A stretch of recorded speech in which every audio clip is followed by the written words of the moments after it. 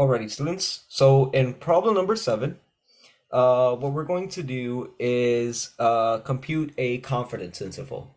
The situation states that a research institution poll asks respondents if they felt vulnerable to identify, uh, if they felt vulnerable to identity theft. My bad. In the poll, n is equal to 1068, so that's your sample size. X is equal to 542, right? So X equals 542 is who said yes. Use a 95% confidence level.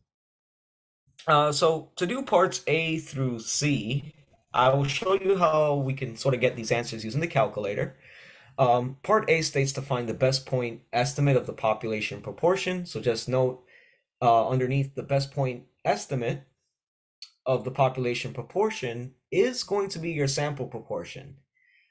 Which you can always compute by doing x over n. So sample proportion, which we denote as p hat, is always x over n. But again, the graphing calculator helps you to get this value as well. You also have to find the margin of error in part B. For the formula that I wrote out here, by the way, this formula only applies if you already know what's the confidence interval. If you know what's the confidence interval, it's going to be upper limit minus lower limit, right? The two up, your two bounds, the upper bound minus the lower bound. Subtract those two values first, and then cut it in half, divided by 2. That's how you can get the margin of error.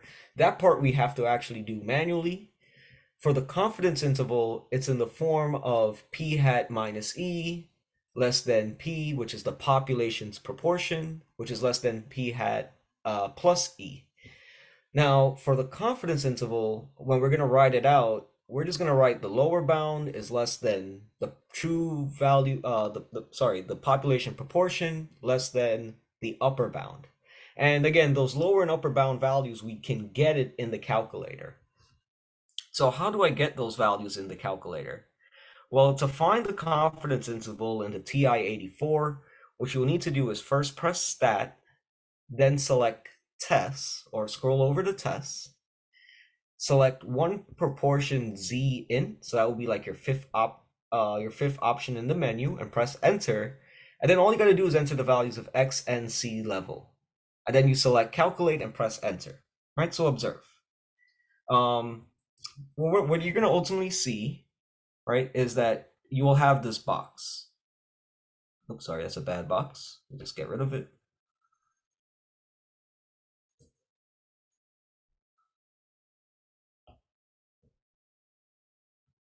Okay, so you're going to have a box. That box represents your screen.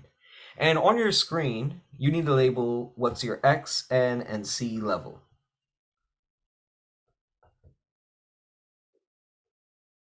So the problem tells you exactly what these three things are. X is the 542, and N is going to be your 1068. So you have 542, 1068.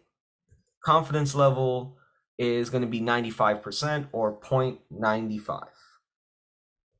So when I follow these 4 steps that I wrote out how to find the confidence interval, essentially you're going to have this screen first, and then it's going to spit some things out, right? So I'm going to show you what it spits out, and then how we can use what spits out to solve parts A through D.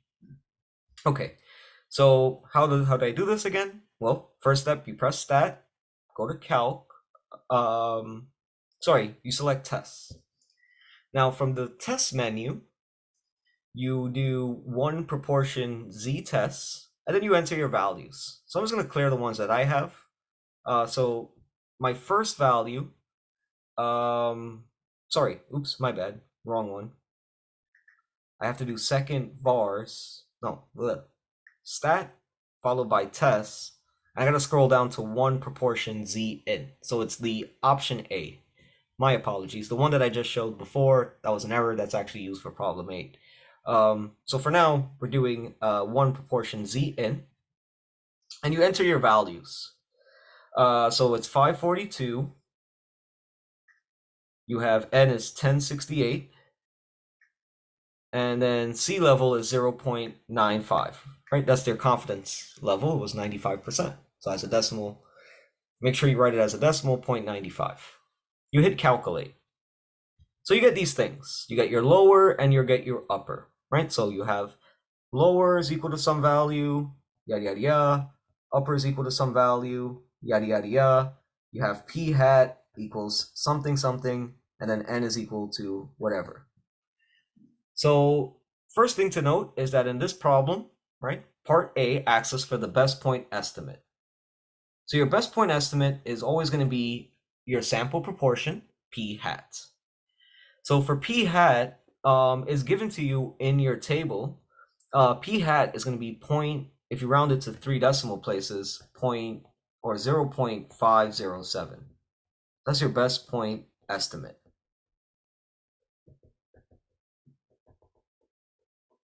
So that's the solution to part A. Now for part B, the margin of error, we need to, when we're doing this on the calculator, we take the upper bound minus the lower bound, and then we divide that by 2. So for the upper bound, if you round the second value that shows up on your screen here, if you round it to 3 decimal places, the upper limit would be 0.537, and the lower bound rounded to 3 decimal places would be 0.478. So 0.478, and we divide that by 2.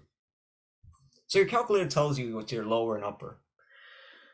Okay, so I'm going to hit clear or second mode just to clear it, and then I'm going to do this calculations. So you get 0.537 minus 0.478. Divide that answer by 2, right? So you get 0.059 on top, divide this by 2. You get approximately 0.30, right? If you just round this to 3 decimal places, the 5 tells the 9 to go up.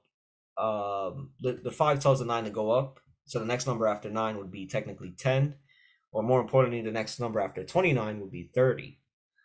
So that's your margin of error.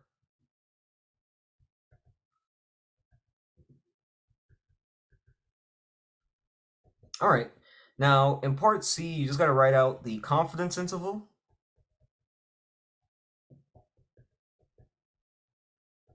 So the confidence interval, again, is going to be the lower bound less than the population's proportion, less than the upper bound. So your lower bound would have been 0.478 is less than p less than 0.537.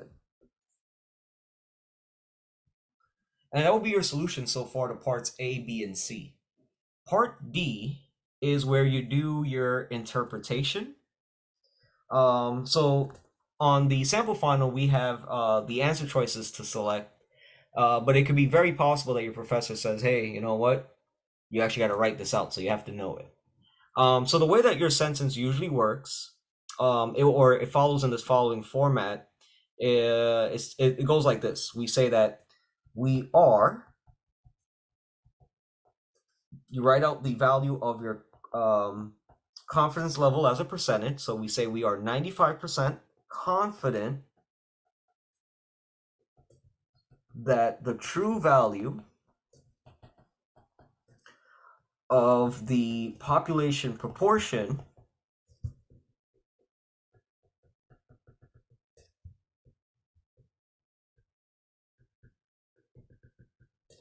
is between the lower bound, which is 0.478, to the value of your upper bound, which is 0.537. The only thing that's going to change in these in this statement, when you have to do the interpretation part, the only thing that's going to change or may change are the value of the confidence level, right? It could be 90, 95, or 99, and your lower bound and upper bound values. Those are the only 3 things that will change, the numbers, basically. The wording Like, for example, we are confident that the true value of the population proportion is between blank to blank. Like everything there that's written in black, um, that's pretty much gonna stay. Whatever is in blue, that's what's gonna change. All right. So that's how you do problem number 7 in your TI-84.